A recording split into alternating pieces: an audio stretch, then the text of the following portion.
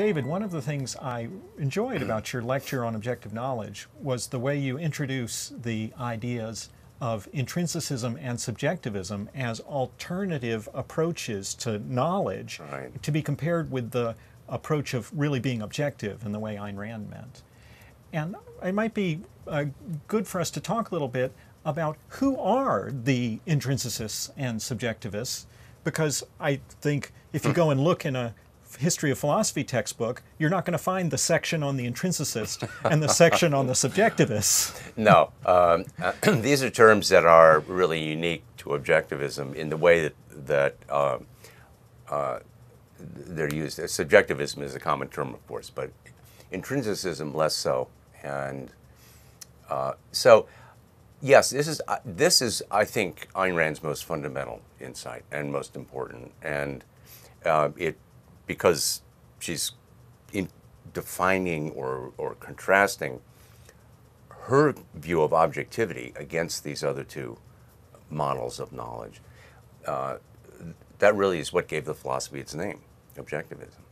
So who's an intrinsicist? Well, Plato, of course, is the classic example. Plato believed that our concepts, our ideas for things like man or good or virtue were stood for actual, he called them forms, but they were literally abstract objects that existed in some other dimension. And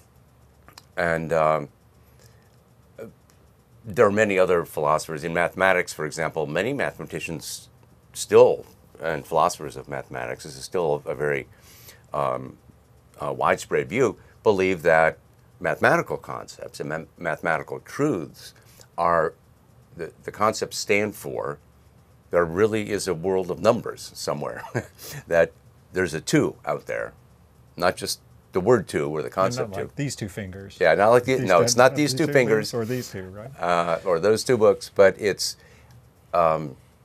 just two, pure two. And you can kind of see why people get drawn to that, because it's a simple answer to the question, what makes our knowledge objective? That's what the goal is. Plato said, look, if our words mean anything, they have to stand for something. But the word man doesn't stand for you. The name Will Thomas stands for you. But man,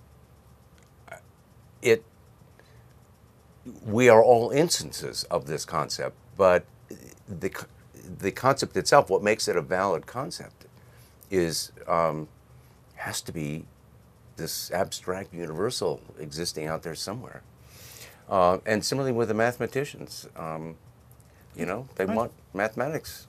How do you explain the reality of mathematics? Because, two doesn't mean two fingers or two books.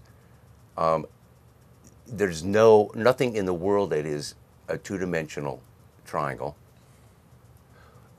Exactly. So anyway, that's part of the appeal. One of the things that I think is interesting about Rand's identification of intrinsicism is that we see even contemporary thinkers who show these same characteristics. I mean, one of the most famous modern philosophers for defending the reality of knowledge is a philosopher named Hilary Putnam, who's famous for his causal theory of reference.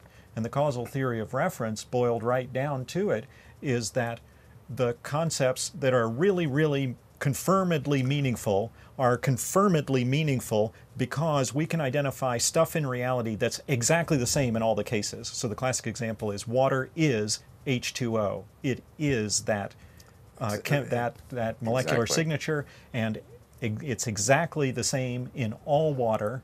Therefore, there's a universal. Therefore, the word water is meaningful because we can see this one-to-one match of the word to the exact same thing in these different cases. Yeah, that's a good example. It's a sophisticated version of intrinsicism, but you're absolutely right. And another aspect of this, you mentioned the causal theory of reference. That idea is that words a word stands for something in the world, a type of thing like water, because someone initially named this stuff water. But he wasn't just giving it a name like Lake Erie. He intended to say stuff like this, stuff with the same nature. And so that's the intrinsicist part, the idea that there is an identical same nature throughout. Yeah, good example, yeah. I think contemporary subjectivists are more a dime a dozen. You, sure. for instance, studied with Richard Rorty, Right. who was a famous contemporary subjectivist who held that we didn't have subjective knowledge and was I mean, you know more about his thought than I do. After all, you studied with him at Princeton. So. Yes, he didn't. He thought basically that whether a statement's true or false is simply a matter of whether in our culture, in our society, with the people engaged in our conversation, so to speak, he used that in a broad sense, agree with it. So it comes down to what's called intersubjectivity. So it's not willful whatever you believe, but the constraints are just other people, not other minds. Not he thought there was no.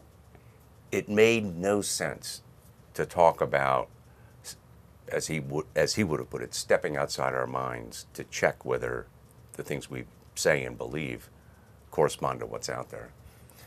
And I think that's fascinating, actually, because when we talk about these things in philosophy and these very fundamental epistemological ideas, people think a little bit, oh, that's interesting perhaps, but it's a little airy-fairy.